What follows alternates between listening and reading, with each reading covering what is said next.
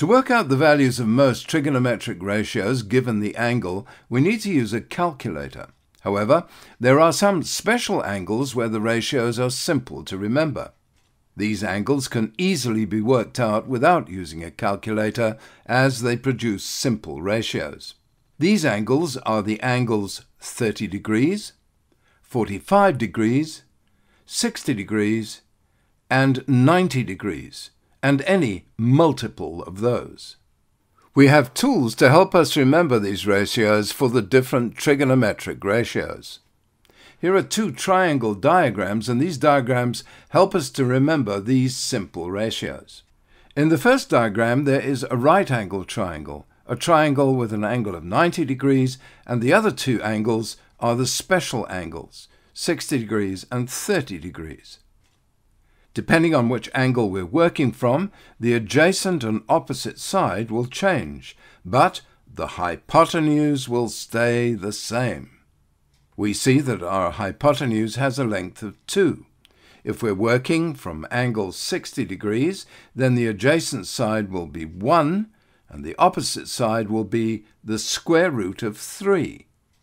If we work from the angle 30 degrees, the side adjacent to 30 degrees would be the square root of 3, and the opposite side of the angle, 30 degrees, will be 1.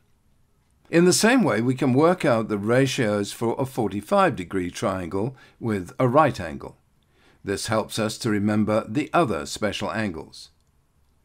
We also note that the second triangle is an isosceles triangle, as it has two equal sides and two equal angles, and one different side and angle.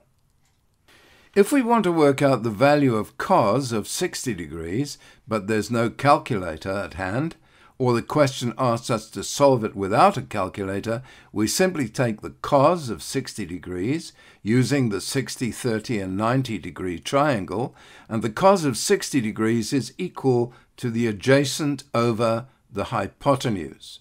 The adjacent side of the angle 60 degrees has a value of 1, and the hypotenuse has a value of 2. Therefore, cos of 60 degrees is equal to half. In the same way, we can work out the value of sine of 30 degrees, which is equal to opposite over hypotenuse. The opposite side has a value of 1, and the hypotenuse has a value of 2. Therefore, sine of 30 is equal to half. In the same way, we can work out all the different trigonometric ratios using the 30, 60, and 90 degree triangle, and also using the 45 degree triangle. Using 45 degrees, let us work out the value for tan of 45 degrees without using a calculator. We already know that tan will be equal to opposite over adjacent, and the ratio thereof is 1 over 1, which gives us 1.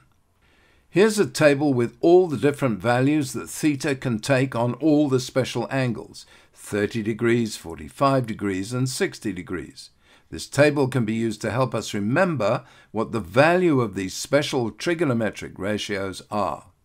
For example, cos of 60 degrees is a half, sine of 30 degrees is half, and tan of 45 degrees is 1. Keep in mind that it helps to know the table in order to answer questions that involve no calculator and just special angles.